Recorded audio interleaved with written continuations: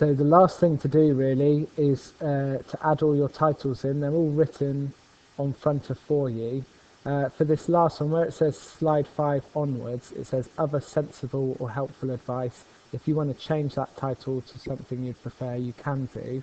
There's going to be lots of advice on the internet when you're writing about these, so do use Google or another search engine to research these kind of things, and it will make the advice you're giving people even better.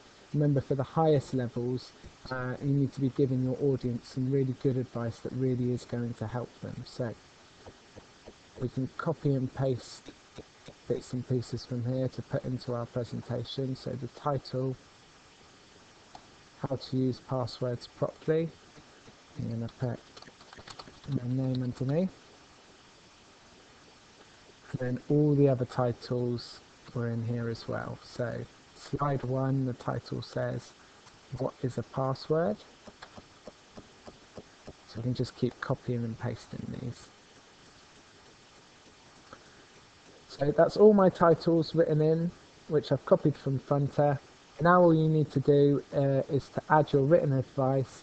I would also say on every slide you should aim to have an equal amount of writing and pictures, and we'll have a look at that a bit more in the next video.